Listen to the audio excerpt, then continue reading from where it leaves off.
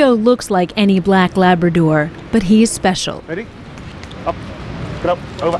He's getting the highest military award in Britain for an animal, the Dickin Medal. It's the animal equivalent of the Victoria Cross, Britain's highest military honour.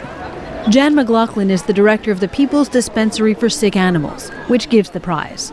Trio's particular training involves looking for improvised explosive devices, IEDs, and particularly these that are what they call the daisy chain explosives, which when one is detonated, a whole series are detonated, really designed to cause maximum injury to any soldiers that are passing by. And Trio detected these and enabled them to be disarmed so that he saved those lives. Trio worked in Afghanistan with Sergeant Dave Hayhoe, his handler. Sergeant Hayhoe says they were part of a larger team.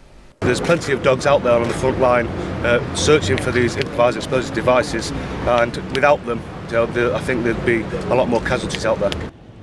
For NATO forces in Afghanistan, IEDs are the #1 threat, responsible for most combat deaths and for punishing casualties. Troops must find and defuse the devices. They also have to figure out who's laying the explosives and how they're being financed. As IEDs become complex, detecting them becomes complex too. Soldiers call it a cat and mouse game. As troops come up with better methods of protection or detection, the insurgents change their tactics. Olivier Gruy from London's Royal United Services Institute says IEDs are a drain on military resources. It costs money, it costs time, it costs lives, it changes the way that forces have to move around on the ground, and it changes attitudes to risk. Major Graham Shannon spent 6 months in Afghanistan, where he says dogs were good for morale as well as safety. There are lots of different technologies that we've developed that accompany us on patrols that support our ability to detect the devices. But the technology cannot replace the capability that the dog brings.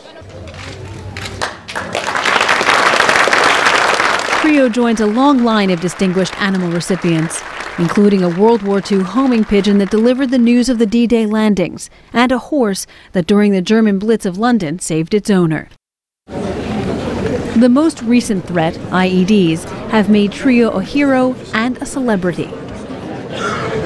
This top dog now plans to retire.